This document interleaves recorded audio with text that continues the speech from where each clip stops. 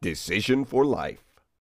Welcome to First Baptist Church Indian Trail. Well, take your Bible, if you will, and I want you to look with me this morning to Hebrews chapter number 3. Hebrews chapter 3. You said, Pastor, you're going backwards. Well, just for today, and this is the time that we look at our values. If you remember, we start out every January with focused outreach and biblical truth and Christ-centered worship. Today, we're approaching the value of intentional care. And I am going to warn you, I'm going to be a lot more different today than I normally am during the approach to the Scriptures. Hebrews is a powerful word, and I want you to watch with me in that 3rd chapter and the 12th verse. Hebrews chapter 3 and verse 12, he says, "Take heed, brethren." In other words, be alert, be on guard, be vigilant, lest there be in any of you an evil heart of unbelief in departing from the living God. In other words, there's some folks that you need to be on guard and vigilant about that may be on the verge of drifting away from God. Verse 13, "But exhort one another daily, while it is called today, lest any of you be hardened through the deceitfulness of sin." So the whole message here in these two verses is a lot different than probably what you think may be said here. And I'm going to get that in just a few minutes. You ever heard the term mind your own business? A lot of people live their life like that, just minding their own business. That's one of those little cliches and euphemisms that we all grew up. I was sitting in the office with one of the staff this week, and I made one of those mountain phrases, and he looked at me like I knew immediately when he looked at me, he didn't have a clue what I'd said. And we're talking about my mom. He had asked about my mom, and I said, well, she's tough as a pine knot. Well, he didn't have a clue what I meant. And so I had to explain to him, and then he went on to just really bless me and said, I just kind of keep a record of all of that stuff that you say, trying to figure it out. But anyway, we grew up with things like actions speak louder than we don't bite the hand that, if you can't say anything good, there you go. Don't cry over what goes around. I never understood half that stuff while I was growing up. I really didn't. Here's one. It's not over till the fat lady sings. I've been looking for that fat woman. I don't know what that means. I have no idea. What's good for the goose is good. Yeah, that's it. Now, my mom, bless her heart, I told her I was going to do this, and she threatened me within an inch of my life, but she's not here, so we'll be all right. But my brother and sister and I get really tickled at one of the things that she says. Now, she's neck deep in the midst of something and be telling us about it, but I ain't getting in it. Now, what she's really saying is, I'm just going to mind my own business. That's the way a lot of us probably live our lives. How many of you, we'll kind of do a little survey here. How many of you have a privacy fence around some part of your property? How many of you have caller ID? See, that's part of it. How many of you know at least 10 names of the people in your neighborhood? How many of you have an alarm system? See, you understand that's part of this philosophy that we're just going to mind our own business. But do you know that that's not biblical? Today I'm hoping to eradicate that because God's Word really is the antithesis of all of that stuff of minding our own business. The Word of God says, I want you to treat other people as the way that I have treated you. Powerful word. Now, that's easy to say, but the fact of the matter is, it's really difficult when it comes time to really carrying it out, because the fact is we would like to live our life as an eye for an eye and a tooth for a tooth, because that is the natural way to go about life. The scriptural and spiritual way to go about it is just the opposite of that. Jesus has taught us, God's word has taught us, forgive as I have forgiven you. And fact of the matter is, what goes through our mind is they don't deserve the forgiveness. They don't deserve that. Well, it's about that time when it hits my head that I remember how undeserving that I really am. Can I get a witness from anybody in the house?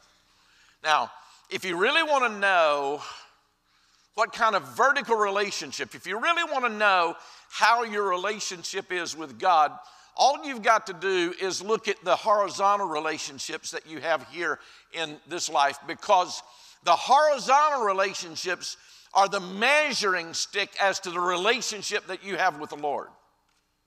They dictate that. Now, I want to get to the point in the scripture today and show us that we need to deepen both of those, the vertical as well as the horizontal.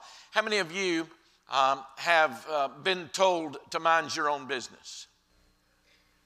Or maybe you've told somebody else, mind your own business. I'm going to give you that opportunity today. It goes like this, a little bit of a narrative, and you come in on the heels of that and let it be said. Hey, Joe, I've been noticing at work you've been hanging around that new girl at work, and I noticed that you guys went to lunch together the other day, and I've noticed that there's a lot of intimacy going on. That I just wondered, Joe, does your wife know what's going on?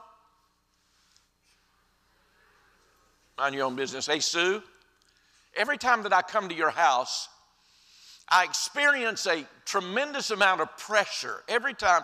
And Sue, there's a tremendous amount of tension in your home. Mind your own business. Not long after Kathy and I got married, we had to come home for a funeral from Colleen. And I did one of the stupidest things I think that I've ever done in all my born days. I bought her a poodle. Little black thing. And we did the 19-hour trip back to Colleen and had the poodle in the car. And I didn't know about dogs much then. Don't know a whole lot about them now. But this is long before this new modern era of how to train dogs and how to treat dogs and that kind of thing. And I didn't realize that. I know what it is now. I didn't know what it was then. But that poodle had major separation anxiety. Now, I don't know what dog psychiatrist came up with that, but all I know is that when I got back home after working during the day and having left that dog in the home by my apartment was decimated by that poodle. Now, I just did things the old way.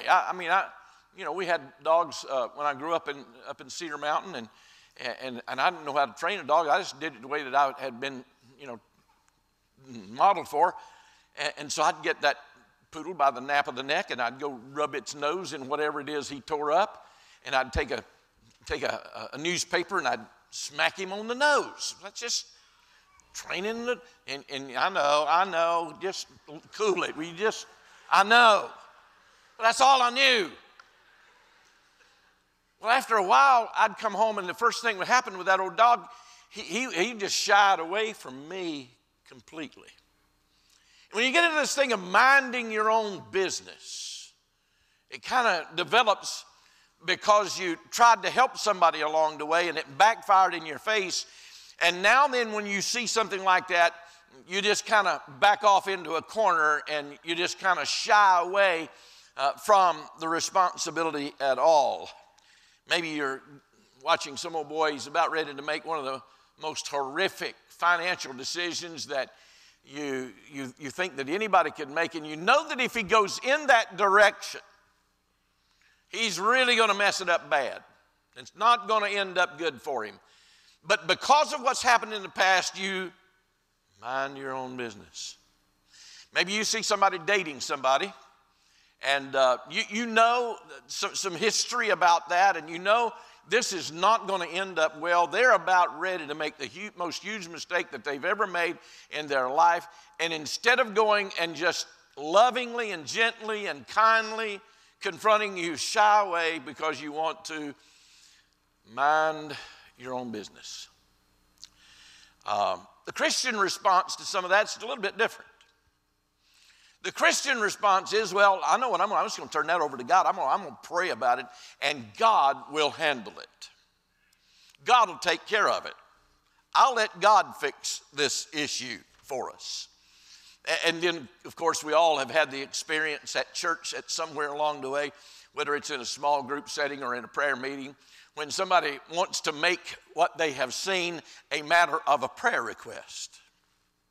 And they'll start out by saying, now, you know, I'm not going to mention anybody's name. If I mentioned their name, you would know who I was talking about. And I'm not going to say their name, but it sounds like Wenda. Wenda's messing up, y'all. We need to pray for Wenda. We just need to seek God for Wenda. She's down there at her job, and she's got so close to her boss, and I know that this stuff's fixing to happen. Would to God there be somebody in that small group and that would probably say it out loud, well, have you talked to Linda? And then you hear the other person say, no, I haven't talked to her. I'm just telling you, I don't want her to wind up like Kim. Y'all all remember what Kim did. We just need to pray. Well, we ought to pray. C.S. Lewis said, I often pray for others when I should be doing things for them. I suspect that there are many inside the church, many outside the church that are making some bad decisions that as a child of God, as a brother or sister in Christ, as somebody who has intentional care about them, you need to make it your business. Their business needs to become your business. I wonder if we would take a poll in the congregation today and ask the question, how many of you sitting here under the sound of my voice right now wish that somewhere along the way, back in your past, somebody had got in your business to have kept you from making some wrong judgments and wrong calls and wrong choices? You wish somebody had come walking into your life, speaking truth into your life. My hand goes up first. We all have. Now, you say, preacher, where do you get this stuff? Well, I get it right out of the Word of God, which I read a few minutes ago. So I want you to watch this with me now, because this scripture doesn't say what you think it says. So he says in verse 12, watch out, take heed, be aware, lest there be in any of you an evil heart of unbelief in departing from the living God. And here's the part that we're going to just kind of focus in on for a few minutes. But exhort one another. Now, your translation may say encourage one another. And then we get the idea of this exhortation and this encouragement that it's high-fiving somebody or patting them on the back or sending them a kind word, some kind of way to make them feel better about themselves. No, that's not what this scripture says at all. As a matter of fact, it's a whole lot just the opposite of that. It means to beg. It means to urge. It means to make a major appeal to that person. I beg you. I plead with you. Don't continue going in the same direction that you're going, because if you do, you're going to wind up with a hard heart and you're going to drift away from God. It means for the child of God to get in somebody else's business. Step out of your comfort zone. Appeal to, beg, encourage, admonish, whatever you got to do to get that person that's going in that direction to turn around and go into another direction. Now, how many of you have seen some drifters in your life? I mean, we all have seen them. We've seen them as they were so filled with the Holy Spirit of God. They were major witnesses for the cause of Christ, stood before Sunday school classes, taught the Word of God with the unction and the anointing of the Holy Spirit on their life. And I'm telling you, you just felt like you were in the presence of the Lord when you were with them. But now where are they? They're nowhere near God. As a matter of fact, they've drifted completely away from God. We all know them. There's 7,000 members of First Baptist Indian Trail, over 7,000. Where are they today? Drifted away from God, not where they need to be. Well, what happened? What happened to their life? Well, today I want to talk to you about how to let somebody else's spiritual business become your spiritual business. Now, let me encourage you here. This is not my idea. I didn't come up with this. This is strictly in the Word of God. So you ready? Here we go. Number one, be ready. Here's the deal. People don't just wake up in the morning and decide that they're going to walk away from God. People don't just wake up in the morning and decide, you know what, all this stuff about Jesus, the virgin birth, the sinless life, death, burial, resurrection, the Bible, church, I'm just going to quit. I'm going to chunk it. I'm going to lay it aside. I'm out of here. You just don't wake up in the morning and abandon your belief system. No. It starts with a little compromise here and a little compromise there, and these little compromises become big compromises. For instance, the 15-year-old who goes to the True Love Waits campaign and signs the card, I'm going to remain pure until the day that I walk down the aisle and I give myself to the one that God has reserved for me. They go have dinner with their dad, sit across the restaurant table, and dad slips on a promise ring that says, I'm going to be pure until the day that I am married. But then the dating starts. And in the midst of that dating experience, the pressures begin to mount, and there's a little compromise here and a little compromise there, and all of a sudden, what was so important doesn't seem so important. Who does God think He is? Did God invent sex? And then church becomes boring, irrelevant, and all of a sudden they are completely away from church. I don't need that anymore. Don't have to be 15, you may be 50. You've got this major business opportunity that has come your way, but there's a little shadiness in the midst of it that calls you to walk away from the decisions of integrity and character, but you get to thinking, this is a once-in-a-lifetime opportunity, and if I don't latch onto it now, I may never get that opportunity again, and so I'm going to yield here to this. I'm going to go ahead. I know it's probably not what God wants for me in my life, but this is going to yield me a lot of money, and so I'm going to go make that decision, and sure enough, makes the decision. Sure enough, the business flourishes, and now requires so much time and so much energy. And the emphasis is so great, no longer has time for the things of God. We watched that when we were in school in that old frog experiment, right?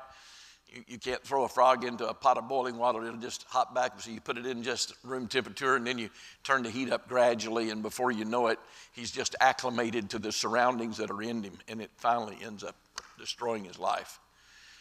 That's exactly the principle. You watch these kids, but somewhere between 80 and 90% of all high school kids in this country graduate high school, but they get into college and they buy into the world's belief system.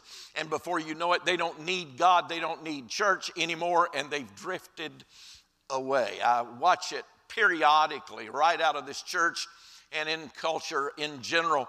And it ends that we get into a health kick and we want to get into the gym. And so we buy the gym membership and we get in there into a regular basis. And suddenly our friendships begin to develop and our value systems begin to change as we are around those people. And before we know it, we are on a Saturday night holding a bottle of beer in our hand at a strip club. And we've walked away and we have drifted from God. But everybody thinks that their situation is unique. And they'll make statements like, well, Pastor, you just don't understand. Never had a deal come my way like this before. Pastor, it's a once-in-a-lifetime opportunity, and I love this. And you just have to understand, Pastor, I am on my own spiritual, personal journey now. May I say to you this morning, people, that the nature of sin's deceitfulness is not unique at all. It is very predictable. But what is unique is when a Christian brother or a Christian sister sees the direction of somebody else's life and uniquely involves themselves into that situation and lovingly and gently get into that situation to guide them back before they veer off that path, wind up with a hard heart and alienated from God. And what's unique is they were never asked to get involved to begin with. Is that they just went in because God had already told them to. The deceitfulness of sin is so whacked. You can't see it from your own perspective. If you could, then we wouldn't go that. But the deceitfulness of sin kind of blinds the person that's involved. And it really takes somebody on the outside looking in on the inside of our life to be able to see what's really going on and expose it to us. Some of you are experts. You see that stuff coming from a mile away, and you see somebody's life that is going down the tubes. And God's word is teaching us here this morning, be ready, be alert, be sensitive, be vigilant. Second thing I want to show you this morning is be responsive. This text in Hebrews is so powerful. He says, I want you to get into this not minding your own business thing to keep people from drifting. And when you see it before your eyes, then you're to respond as the body of Christ to be involved. Turn in your Bible to 1 Corinthians chapter 12. 1 Corinthians chapter 12. Powerful passage. I wish I could read all of it, but for the sake of time this morning, I won't. But beginning in verse 12 yourself, for as the body is one, say the word one, and hath many members, and all the members of that one body, being many, are one body, so also is Christ. For by one Spirit we're baptized into one body. Doesn't matter whether you're a Jew or a Gentile, whether you're a slave or whether you're free, have been all made to drink into one Spirit, for the body is not one member, but many. Here's the deal. In being a part of the body of Christ, we belong to each other, and we need each other. And when one part of the body of Christ is in pain, then the rest of the body of Christ must respond to help in the midst of that one member's suffering and in their pain and respond to it. Watch this with me. Let's just suppose that I spring a leak in my carotid artery and I start to bleed. My eyes see it.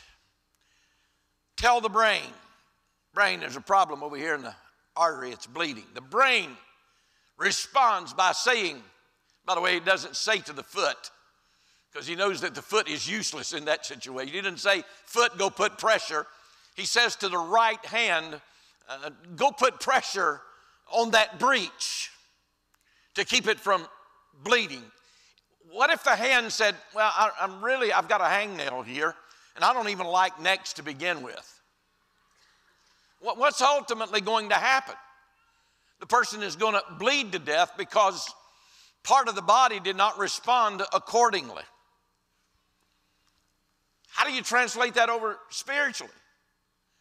When somebody is making those compromises and those choices and decisions that are leading them to drift away from God, if the body of Christ does not respond accordingly, the same thing is going to happen to that person spiritually.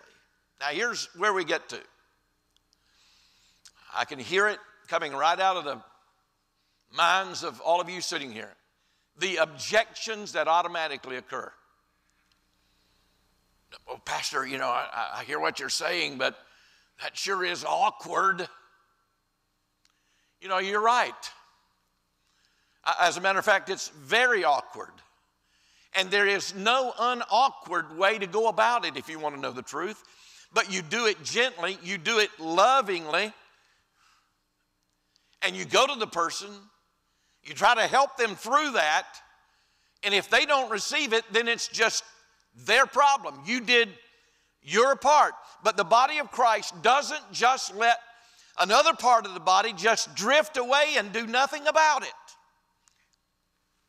The body doesn't turn its back on another part of the body and let them drift away. Another objection. Well, I'm no angel myself. How in the world would somebody who's like me qualify to worm their way into somebody else's life? Why, I would be the biggest hypocrite in the world if I were to do that. Well, let's pretend for just a minute that that is a valid argument. Then you have to assume that the only one who is qualified to get involved in somebody else's business is that person has to be perfect. That has never drifted away. That doesn't understand the issues. Let me ask you a question.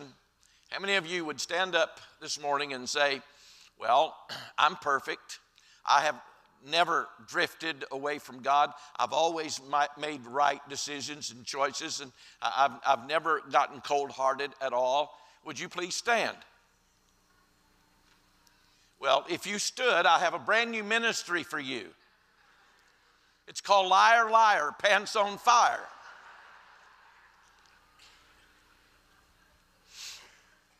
That person doesn't exist. The fact is that no one here is qualified to get involved in somebody else's life. Understand something. This is not my idea. This is what God the Father says. I am assigning you, not just to pray something for that person, but to say something to that person. Here's the deal. You ever thought that if you did, you might save that person's marriage?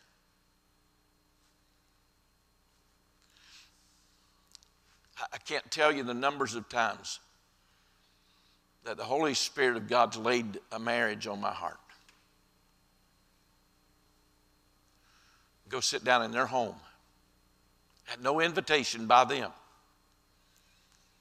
And speak into their heart and their life. It is phenomenal. You think that somewhere along the way God could use you to save a marriage, to save a life, to save somebody from sin, to save their business, if you would just take the assignment that God has given to us as part of the body of Christ? I'll ask you a question this morning. Who do you know right now, personally, who do you know? And when I ask this question, their face pops into your mind. Who do you know this morning that is beginning to drift? Now, don't run out of the church after the service is over and pick up the phone and say, hey, sinner, I need to come talk to you. But somewhere along the way, lovingly and gently, with compassion and humility, come to the place you say, I'm really not comfortable in doing this. It's really not something that I cherish or enjoy, but I love you and I care about you. And if I were in the opposite seat, I would want somebody coming and talking to me. And I just want to ask you about a few things. And try your best to gently, lovingly bring that person back to where they need to be in their relationship with God. Fact is, listen to this. You don't know what's going on in their life. It could be a distinct possibility that they've been in a posture of prayer, praying about their own plight and their own circumstance, and saying, God, would you send somebody that I could talk to about this? But they may be saying, God, I'm looking for a sign. I'm not sure if I'm getting ready to make the right decision or not. So God, would you send somebody to talk to me about it? You don't know what's going on in their life. Let me give you the last one. You ready? It's be receptive. Got to be ready. You got to be responsive, and then you got to be receptive. Here's a key question. How many of you sitting here today have people in your life that you have freed up, granted permission, opened the door, and said to them, if you see me going down a path that I ought not to be going, if you see a trend in my life, if you see something in me that is displeasing unto God, I want you to come and I want you to tell me about it. I have 5 men in my life right now, 5, that I have verbally and authoritatively said to these 5 men, you see anything in me, I expect you to tell me about it. I had an agreement with another guy years and years ago, just hit my mind while I'm preaching this morning. And he and I had that agreement. We were golfing buddies. We played golf almost every week. And almost every week we would say something to the effect, hey man, if you see me going in a direction that I don't need to be going, and no, here's exactly how it was said. If I get out there, you come and get me. It's exactly what was said. Guess what? He got out there. Guess what? I went to get him. Guess what? He didn't come. And I'm just encouraging you, free up somebody in your life to come and speak into your life. Keep you from drifting. Proverbs says the wounds of a friend are better than many kisses from an enemy. And I suspect there's somebody here today that needs a good smack upside the head for somebody just to come speak truth and honesty into your life. You know, I want that. Because I don't want to be deceived by sin. I don't want to develop a hard heart. I certainly don't want to drift from God.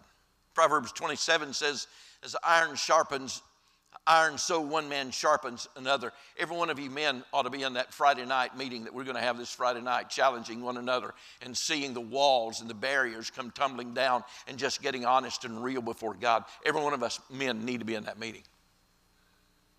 You know what? It's the opposite. If you don't get sharp, what do you get? Dull. We need each other, men. There are 3 types of people that are listening to this message right now. There's somebody here today that's on the verge of drifting.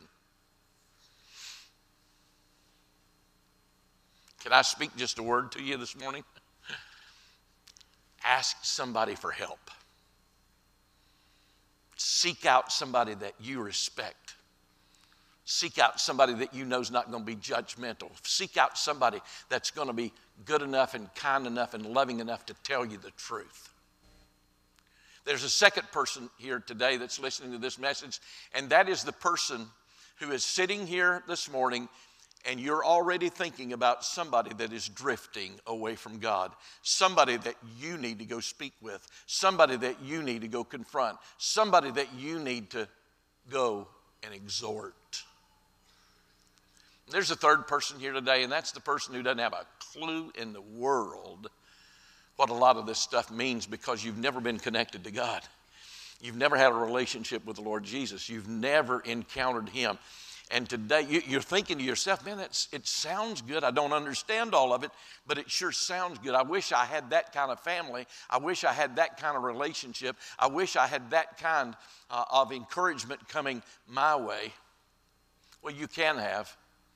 You just get to the point that you're willing to turn away from sin and you're willing to admit that your sin has separated you from God, and you by faith turn away from sin and place your faith and your trust in the Lord Jesus Christ. Then you can know what it means to be part of the family and the body of Christ. So which one is it for you? On the verge of drifting Know somebody that is drifting, or you don't know Christ as your Savior and Lord. I encourage you, I admonish you, I exhort you this morning. Make it right with God. Would you stand with me? Matthew's going to come. He's going to lead us in a hymn of invitation. As the Holy Spirit deals with you here, I pray that you'll be responding accordingly. Some of you just need to come find a place to pray and say, you know what, I'm nowhere near as close to God as I used to be, and I made some tough decisions that I know probably didn't please God. And just come and say, you know what, God, I don't want to drift. I don't want that hard heart. I don't want that. And so, God, I want you to renew me today. I want to develop that life of character and integrity. And come and just find that place to pray. Come and find a place to pray for somebody that you know is drifting and for the opportunity that God may give you to go speak into their life. I encourage you to come. And if you don't know Jesus, if you don't know Christ, if you don't have the assurance that when you die you're going to go to heaven, come let me speak with you before you go home. Let me share with you how you can have your sins forgiven, how you can know Jesus. Father, in the name of Jesus, get glory in this invitation. Thank you for watching Decision for Life. Our location, life group, and program information are available online at fbcit.org. We hope you will take the opportunity to join us in person. Thank you from the family of First Baptist Church, Indian Trail.